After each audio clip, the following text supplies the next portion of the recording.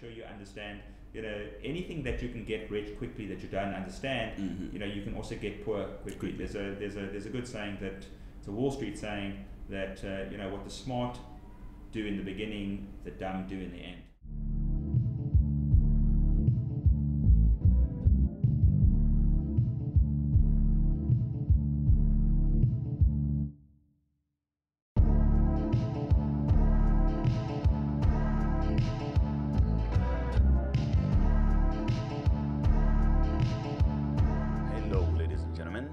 Gray, and this is another episode of the Gray AF podcast. And the year is almost over, guys. Can you believe it? It's been a long year that feels so short, and I hope you guys so far has managed to hit your targets. And if you haven't, you still got a couple of days to make it happen, a couple of weeks. So I wish you good luck with that. And if you're listening to the Gray AF podcast for the first time, this is a show where I interview people with skin in the game. So we talk about business, technology, finance, relationships, all sorts of things that you would consider important and useful in your life. But the key point is we learn them from people who are actually out there doing it. So we hear it from the horse's mouth. So if you are a subscriber, thank you for being part of this community for a long time. And if you're not, obviously you can join us by subscribing to the podcast on Spotify, on iTunes, or on my website, greatjabesi.com, and any other podcasting platforms. And today we have another exciting guest by the name of Steve Nathan. If you are in South Africa, I'm sure you're familiar with Steve somehow, or you might be familiar with his company 10X Investments, in which he's the CEO and founder.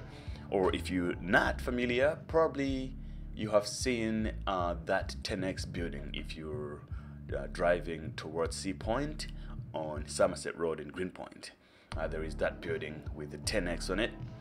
That is Steve's company, and that's where they are actually residing. So I actually went and recorded this podcast at its office, and it was awesome, meeting some of the team, a large team in there, everybody getting busy, getting things done.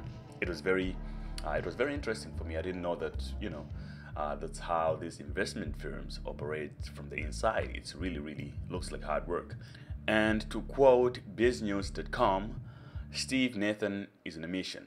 10 years after the JSE's top-rated investment analyst swapped number crunching for a disruptive dream, his 10X investment is managing retirement funds worth 8 billion rand on behalf of 150 companies. And for those of you familiar with the US dollar, that's about $558 million, at least from the time that I'm recording this. South African asset managers might not operate a classical cartel, but their price clustering has the same effect. The international practice of money managers dropping fees as their asset base grows has not been adopted in South Africa. As a result, the mushrooming of the savings industry has simply added to the profits of the managers, with South African investors paying among the highest fees on earth. Wow. Nathan is determined to disrupt this cozy arrangement.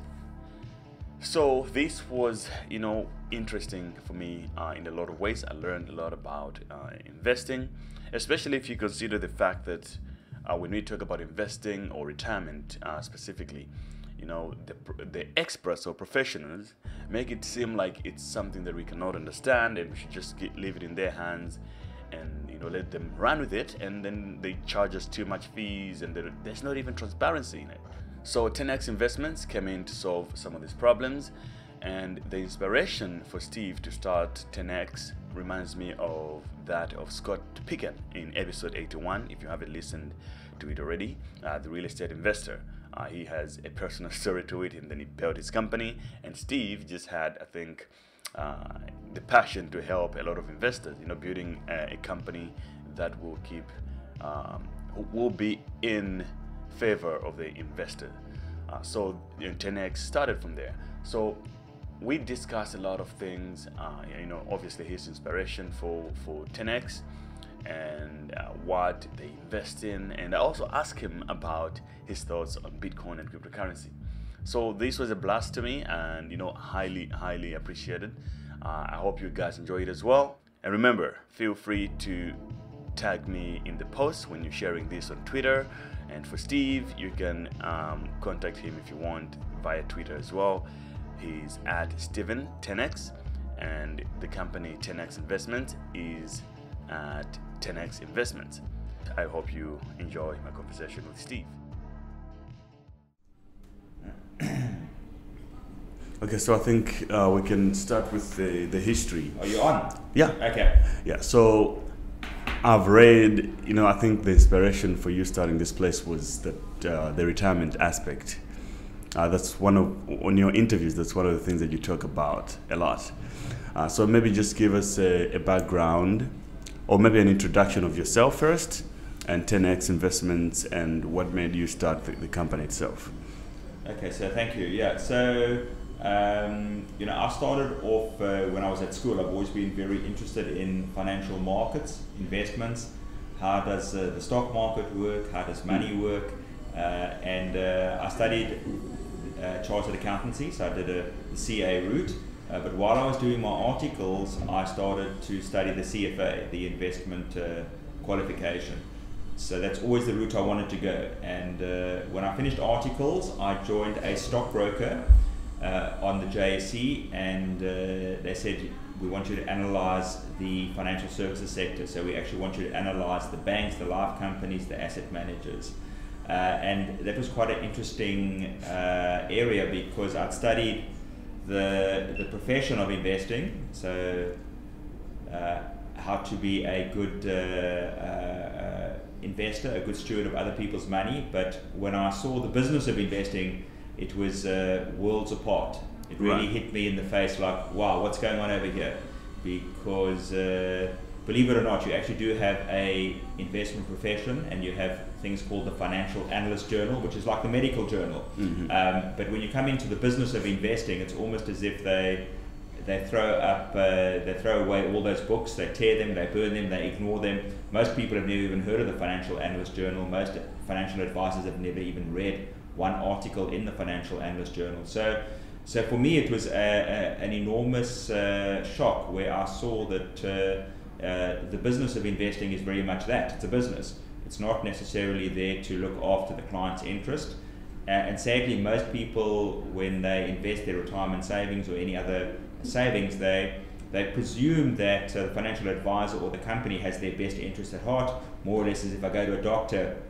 I don't think the doctor is going to look at me as a commercial opportunity and say, well, how much money can I make, and what medication can I prescribe that's going to be best for me? You just think that they're going to look after you. So it was really seeing the investment industry from the inside, and seeing how these companies structure the products, the complexity of the products, the high fees of the products, the underperformance of most asset managers.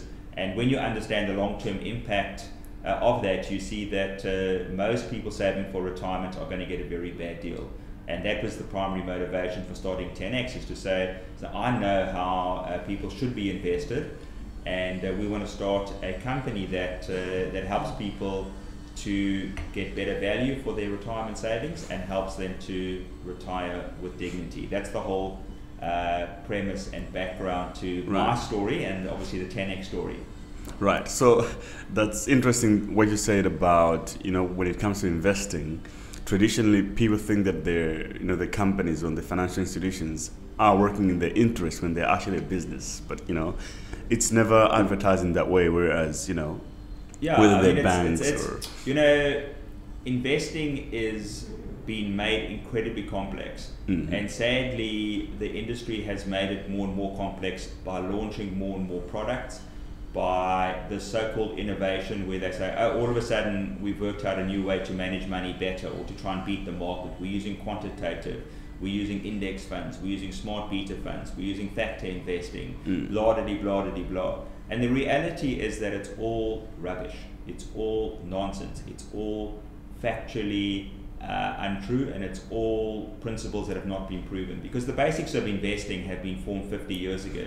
So there's some simple principles of how to invest well, and there's lots of principles, not even principles, but there's lots of practices on how to do badly. And the sad reality is that 90% of what the industry does in aggregate destroys value for people, but it helps the companies to do well. I mean, in South Africa, we have a statistic which has been around for 30 years, which says that 94% of South Africans fail to retire with enough money. And 30 years later, the statistic is 94% fail to retire. So it's only 6% who can retire. Only 6% are adequate. And so it just shows you that the industry in aggregate has not made any incremental improvement in helping people achieve better outcomes at retirement. And that's, it just shows you that the industry, doesn't matter what they say or do, the results show that they are ineffectual, but we know that most people in the industry do very well. If you look at most financial advisors and most asset managers, they actually earn very good incomes and they have very good lifestyles. But sadly, they're doing that at the expense of people who are retiring poor. Right. So there are people who have said that, well, investing to begin with, it's something that you have to take responsibility for yourself, instead of just handling it to someone entirely and rely that, expect that they will do good for you. What is your philosophy on like personal finance first? When should someone actually consider going into an investment firm and say, look, I want you to manage my money from now on? What due diligence must they do on their own?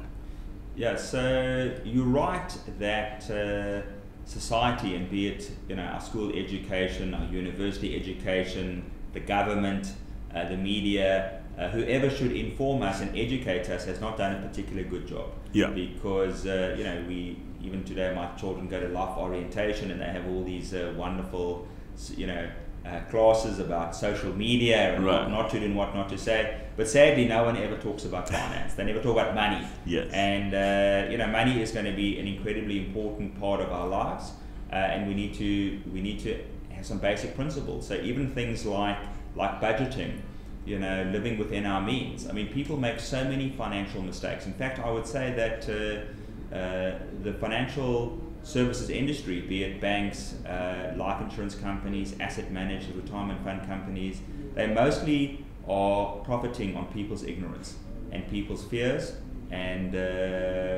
people being uninformed and making bad decisions. Because a bad decision for them is a good decision for you. I'll give you an example. I mean, if you save, let's say you want to buy a TV, and the TV is, let's say, 10,000 Rand. Okay? Right. So if you save 1,000 Rand for 10 months, then 10 months later you can buy the TV and you pay your 10,000 Rand and you're done. But most people, what they will do is they'll probably buy a TV on credit, or they'll get an unsecured loan. And that TV, once you buy on credit, then these companies add in credit life insurance and they add in their finance charges, and your TV costs you more than double.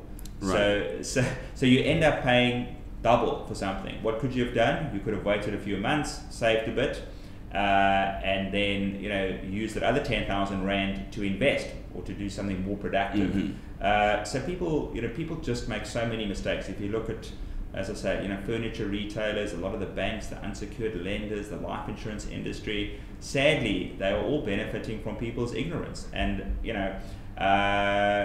an industry is not really going to reform itself, because if they're making great profits and super margins and having a wonderful life, well, certainly they haven't shown any ability or any trend to do that. So someone else has got to disrupt the industry, be it new companies like 10X doing things better and simpler and a lot more transparently. But on its own, it's not going to work. People have to take responsibility, and people have got to wake up and take charge. So rather than having, the starting point of most people is that I'm going with XYZ because they're a reputable company, they're big, they're listed. So that is a very, very big thing, because if an average person there is trying to invest, they're just going to look at the big names. Without even paying attention to the numbers. I mean, I am amazed that people still buy investment products through life companies. If you do any research on life companies in South Africa, you will see that they have decimated millions of people's lives. Why? Because, for example, on retirement annuities, which is the single biggest investment product for individuals saving for retirement, is that the termination penalties they've charged, where you sign up for 30 years on a life contract that most people don't even understand what they're signing, and after 5 or 6 years you can't pay that contribution and you change your contribution rate or you stop paying. They took away most of your money. So a lot of these products have been designed, they've been designed to fail. Doesn't matter how much you're saving, for most people the charges and the inflexibility and the termination penalties are going to wipe away your wealth. But people should know this, because what has changed today, let's say from 10 years ago, when I started 10X 10 years ago, I don't think the iPhone was there yet. I don't think Facebook, anyone knew about Facebook. There was no social media. Google was in its infancy. So it's very difficult to find the truth. So you had to say to an advisor or a company, tell me the truth, or tell me what you think, and they wouldn't give you the truth. They would give you their vested interest. Yes. Whereas today, we have Google. It's so easy to find the truth out. And 10 years ago, it was hard to find the truth out. So people have just got to take more of an interest, and they have to realize there's a crisis, because sadly people only get motivated or spurred into action when there's a crisis. We actually saw it in Cape Town with the water. Yes. So most of us did nothing until we heard day zero was coming, and we're going to have to go down the road with our buckets, and we kind of said, okay, hang on, we better change our behavior. And that's quite simply what people need to understand with their finances, be it their budgeting, be it the credit that they take. I mean, we're a country that lives on way too much credit. The government itself is not setting a very good example. And your finances. And the thing is that it's actually quite easy to do. Yes, it's a little bit daunting to get started, but once you read a few articles on the internet, you'll work out that a lot of the jargon is actually there not to help you or to empower you. It's there to confuse you, and it's there to make you putty in someone's hands. And if you look at retirement, I mean, I say to people, and I'm not talking about people that haven't got a high level of education or income. I'm talking to highly educated people across the board. And you say, where is your retirement savings invested? They have no idea. They might say, oh, it's with XYZ company. But I say, well, XYZ company has 50 portfolios, and they've all got different returns. Where is it invested? So most people have got no idea where their money is invested. They've got no idea whether they're doing well or badly against the market, and they have no idea what fees are. If you don't know where your money is invested and the fees you're paying, well, you're flying blind. And when you're flying blind, you're not really going to do very well. And also what's remarkable with the retirement fund industry is that the industry never invoices anyone. We get an invoice for our cell phone, we get an invoice for electricity, we go to Pick and Pay and we get an invoice for groceries. I mean, we know what everything costs us. We kind of watch it, and the asset management industry, the retirement industry, never ever invoices you. They take the money when they want, what they want, and people got no idea. They just have no idea. So you've got to say, in a system like that, do you think that you're going to get a great deal, or do you think you're going to get ripped off? Is going to be a breeze? Exactly. Yeah. And once again, look at the track record. Look at how many fines the financial services industry pays. This is not an industry that can say, like, listen, trust us because we've always been great. Ask people who've had policies with retirement fund, life insurance companies. I mean, they've done pathetically. I did a podcast with Scott Picken. You probably know him. He with Wealth Migrate. He's the CEO of Wealth Migrate. So he started a fund in the real estate market simply because his father, who was a hardworking person, got messed up by the retirement industry. They promised him huge returns, and in the end he ended up having no money at all, but he worked his whole life. The same thing happened to my mother. She was very hardworking. She had a pension fund that she preserved, and she invested with a life company, and her fund did pathetic. It was abysmal. And when I did some research into it, what had happened is that they had sold her what's called a smooth bonus fund. So she put, like, let's say 100 Rand in, but the fund actually was underwater. So they only gave her value for 80 Rand. So when the stock market grew, she still had to make up 25% just to break even, which I would say is illegal, unlawful, immoral, call it what you want. It was with one of the biggest life companies in South Africa. And this is the kind of stuff they get away with, and it's just, it's criminal. It really is. I think that, the financial institutions get away with a lot, way more than the clients here in South Africa, because if you fail to make your payments, you're in deep trouble here. But then if they fail, you can't even sue them. I don't think that's right. And also, one of the worst things with the retirement industry and the investment industry is that they have your money. Mm-hmm. You know what I mean? So if they don't like something or they want to charge you, they're just going to do it, yeah. And the remarkable thing is that the legislation will say things like, yes, you've got to treat customers fairly, and yes, they should know what's going on, and yes, you should have transparency. But I can tell you that the life insurance industry has no transparency, or incredibly limited transparency, and in certain instances they have misleading disclosure. And what does the regulator do? Nothing. Mm-hmm. So a lot of people say, yes, but surely it's regulated and surely I'm protected.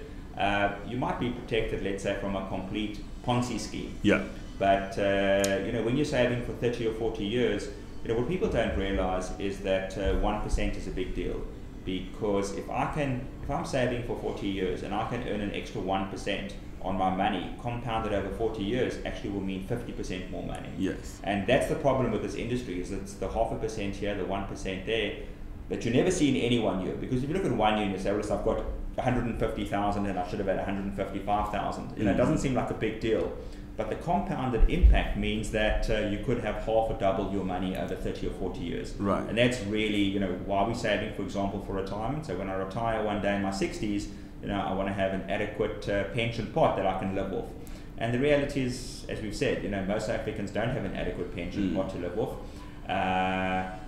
It is true that we're not the best savers in the world, but neither are Americans, and a lot of people aren't very good savers, but they do way better than we do, because just the incredibly high charges and the complexity of the products work against people. So you have been fascinated with this industry since you were younger, like you said, but then why haven't you retired yet?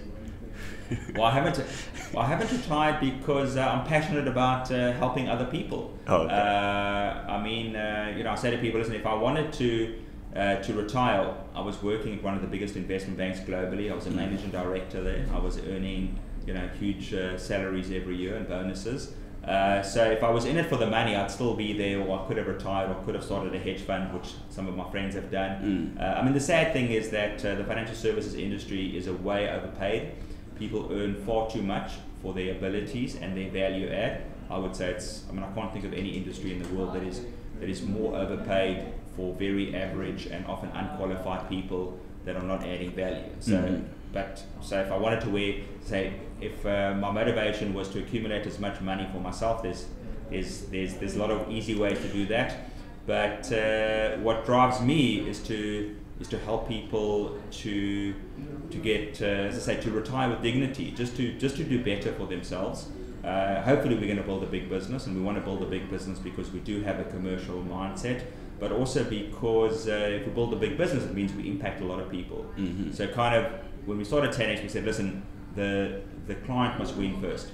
We must give the client a great product at a very low fee, and if we do that successfully and we build enough clients, we will have a good business over time. So it wasn't as though let's make money for ourselves, and if we do well, then we can afford to give the client bonuses and better returns down the line, which remarkably is what a lot of the life companies still do today. Yeah, but then this kind of business, it's a very long-term strategic business over time. It's like you tend to realize the returns from the client perspective over time. And now, if I invest with you, how are you going to make sure that I feel that I'm making progress in a short period? It's a great point. You are exactly, so I say to people that we've been going for 10 years. So people who've been with us for 10 years can start to compare, the other investments, which they are doing, and they can see the not in every case, but in certainly at least 80% of cases, people will do better with us. Not because we're smarter, just because we have a single strategy, so we don't have all the complexity and the chopping and the changing and the underperforming fund managers and the high fees. So at least 80% of the time, people will do better with us, and I think over time that number will go up beyond 90%. So you're right to say that in 20 years, people will go, wow, this was a great company. But as you say, they're only gonna, if I'm saving for my retirement, it's only kind of when I retire will I know how well I've done, and in between, how will I know I'm doing better? So at 10x, we focus on what we call a wow customer experience. Is really engaging with people. So we have a direct model. Rather than talking to an advisor, you talk directly to 10x. We're very simple, we're transparent, we answer questions directly, we use a lot of automation. So for example, if you want to sign up at 10x, you can do that all online. You can upload your FICA documents online, you can e-signature. We have very easy access to information through a web portal. You can get your investment balance online, you can get all of your fees online, you can do retirement planning online. So we try and engage people and have high customer service, because as you say, most of your experience is not really on the investment side. It's can I get my investment balance? Can I get an investment report? How am I doing? How's the economy doing? So we do try and focus a lot on that. And I think using technology and simplicity, our customers have a far better experience, because as I said earlier, most people have got no idea where their money is or even the investment balance. So retirement feels like, like the status quo is more like, you just put your money somewhere and you forget about it. So for a lot of people, that's the experience they get. I get deducted like 3% of my salary, it goes into my retirement, and that's it. And then you never check or anything like that. So they get no financial statements. Not even a clue of what's happening. That's right. I had some professionals from one of the big accounting firms here the other day, and they were talking about our model and blah blah blah, and they were supposedly retirement fund experts. I said, okay, you with this other company, this big company, I said, let's both go online and look at our retirement funds. So they said, so there were two of them. The one said, I don't know how to go online. I don't know what my password is. I said, but what do you mean? I said, no, I've never looked online. I wouldn't even know where to find the information. So these are professionals that are actually supposed to be in the kind of corporate finance advisory space. They didn't even know about their own retirement funds. Another one said, well, I have been on, but I can't find any information. Now with 10x, you go online, your ID is your password, which most people should know. You get a one-time PIN, so it's authenticated with the same level of bank security, and you're online immediately, and you can see every transaction. And it was like we're in the 21st century, because everything's at your fingertips. It's all it's digital, it's on your smartphone, easy to see. And they're living in the dark ages. They don't even know where their retirement fund is. And as you say, it's like can you imagine if you said to a cell phone company or anyone else, listen, here's my bank account details, just charge me whatever you think. Can you imagine how abused you would be? Yes, for the retirement fund industry, that's exactly what's happening, and people are wondering why they're being abused. Most of the time, they don't know they're abused until the very end. So, with the vision that you had here, now you say you have 80 plus employees. What is everyone doing here on an everyday basis?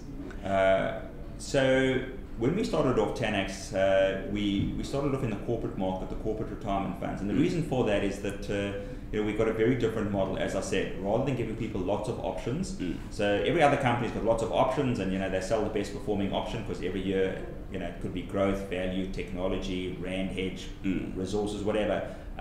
So they're very much salesman driven. They're driven by lots of products. I'm only going to market the best performing ones. I'm going to ignore the bad ones, and then I'm going to use advisors and intermediaries to sell these complex products with high fees to our clients. So we said, no, that isn't what 10x was for. 10x was about helping people do better, and the way we do that is a single strategy. It changes by your time horizon, but a single strategy, low cost index funds, cut out all the fees, including distribution and commissions and broker fees. So to start that 10 years ago in the individual market would have been too difficult, because you need a lot of money to build a brand, especially for retirement, where most people are not that interested in retirement until they're in their 40s or their 50s. So we went into the corporate space. So to cut a long story short, we started off as what's called an employee benefit administration and investment management company. So we had to have the infrastructure and the people to manage companies, because we look after some large companies. We look after, for example, African Bank, Deutsche Bank, Virgin Active, Isuzu, EOH, lots of sizable companies. Right.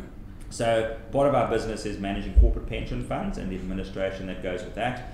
And then part of the business is about individuals. So we also have individual retirement products and unit trusts. And we have consultants that engage with customers, both corporate and retail. And we have administration, and we have all the support services that go around it. So it's a regulated industry. There's lots of there's kind of a sizable fixed cost base to get in the industry. You know, to have the licenses and the compliance and the fund accounting, etc., etc. That's why you see all the people here. And then the goal is to scale it up, because as you grow the business, you don't have to add that many new people, and you can use technology, and you can benefit from economies of scale. Right. And another thing that is interesting to me is, so you have the company now running full time. What are the things that I think, for you as the CEO of the company now, and you started the company, what are the things that you invest in and why? When I invest, what you mean? My time in? As a company. So when you accumulate the capital, like, where do you put the money in? Okay, so our main objective is to grow and to build a strong brand and to build a large, loyal, and happy customer base. So there is a cliche, which sadly is true, in the investment industry or the retirement industry, which says these are products that are sold and not bought. So no one walks into Old Mutual or Sanlam or Liberty or Coronation and says, you know, I want your product. So we believe that bad products are sold, good products are bought. But you have to change behavior, because as we've been discussing, most people are apathetic, disengaged, and they don't really know what's going on. So we want to change that around from people not caring and being reactive and disempowered to caring, proactive, and empowered. So that's about building a brand. So a lot of the work we do is around brand building, is around education, PR, advertising, writing blogs, etc. We did, you may have seen with Nick Rabinovitz and Sivan Gesser, we've done some Facebook campaigns, and we did 4 Facebook campaigns of like these candid camera situations, and we got over 1 million views in each of those. And the reason for that is that you know, it's a boring topic, it's a low interest category. So to get people interested, you have to make it humorous and entertaining. So, you know, those are the kind of things we spend a lot of our time thinking about, is how can we reach more people? How can we get more people to think about something that is so important to them, but is a low priority until it's too late? So, but then what I wonder is, when you, an investment company like this, where do you invest the money itself when you... Our client portfolios? Yes. Okay, well, you know, the secret of investing is that there is no secret. Okay. We all invest in the same place. Okay. So although there are 1,600 unit trusts in South Africa, that's all part of the salesmanship part of the industry, not the stewardship. We all invest in the same place. So if you look at our high equity fund, or Alan Gray's Balance Fund, or Old Mutual's Balance Fund, or anyone's Balance Fund, we're actually very, very similar. So, you know, we invest up to 75% in shares. So that's between local and international shares. So for example, at 10X, we have 50% in the South African stock market and about 22% in global equity markets. So you've got about 72% in equities, and we have another 5% in property. So you've got about almost 80% in what we call growth assets. And as I say, if you look at all the big companies, you know, we're not that different. You know, it might vary by 1 or 2%, and we may have a little bit less Naspers or a little bit more Anglo-American or Billiton or Richmond or whatever, but it's marginal. It's marginal. So we all invest in the same place. I mean, that's one of the cons of this industry, is that they're all different. You know, we're all so unique. And if I had to show you a chart of our performance over it's now over 10 years, so we've been going for, this is our 11th year. If I show you our performance against the average large fund manager, show you a line, we all go up at the same time and we all go down at the same time. Yes, we may go up slightly more or less than them, but over the last 10.5 years, we have gone up, before fees, we've gone up more than them. But it's not, I mean, the long-term impact is significant, but you can see the lines kind of go up and down at the same time. And if you take the fee saving afterwards, then we're a lot better after fees than the vast majority of fund managers. But the point being is that you have to distinguish the salesmanship side of the industry, which sadly dominates with 1,600 different unit trusts. But there's only really 3 different ways to invest, which is, when you're a long-term investor, you own what's called a balanced fund. So you have some shares, property, bonds, you have different asset classes. So you don't have everything in the SA stock market, you have it in global markets, in local markets, in bonds, property, cash. etc. It's well diversified. So once you get that right, which is the 101 of investing. Would you recommend that at a personal level as Definitely, yeah. Diversification. Right. Diversification. If you look at South Africa, we have something called Regulation 28. That if you're in a retirement fund, so the main reason you're in a retirement fund is that you get tax-free contributions. So this is the tax advantages. So if you elect to go that route, which most people do with retirement, then there's certain rules that you can't have more than 75% in shares. That's the maximum you can have. So what should you do? You should get very close to 75%, because in the long run, shares do better than bonds, cash and property. So as I say, all the portfolios are very similar. It's like going into a supermarket and I don't know, let's say there's brown bread you want to buy. You kind of go, well, you know, and someone says, well, we use, 37.5% of grain and our competitors use 35.8. You know what I mean? Who cares? I mean, you wouldn't know the difference, but you'd see 1,600 different types of bread. You go, what's going on over here? And they'd say, well, Mike Tyson uses this one, and Usain Bolt uses this one, and Roger Federer uses, you know what I mean? It's all marketing ploys. It's all marketing. It's completely. We all the money goes to the same place. We all own the same shares. So it's part of the illusion that there's some magic over there. There's some magic. And lastly, before I waste too much of your time, some of the listeners on my podcast said I should ask, what are your thoughts on Bitcoin or the cryptocurrency market? Well, they're probably going to be disappointed. I'm not I guess it depends on, from an investment perspective, I don't understand the investment logic behind Bitcoin. The fundamental premise of any investment is to understand it, okay? Because any investment or asset, the current value, the intrinsic value, is the value of the future income stream you will get out of it. Okay, so if I invest in the stock market, what do I get? I get the dividends from companies over time, and I get growth in earnings and dividends. So I know what I'm buying. I can say, well, Coca-Cola is this, and Anglo American is that, and if I buy property, I get a rental income. So any asset is the you try and look at the future stream of income or revenue you get out of it, and you discount that, and you make some kind of assessment of what is this worth versus what am I paying for it. Yes. Because it could be a great business, but if you, for example, Google, we know, and Amazon are unbelievable businesses, but whether they're unbelievable investments at this price, we don't know, because it's factoring in some very high growth. Right. Okay. So there's a difference between the price that I can get something at and the value. Now, when it comes to cryptocurrencies, I get that there are many weaknesses in the financial system, and there are many weaknesses in the monetary policy and the credit worthiness of countries. I get all of that.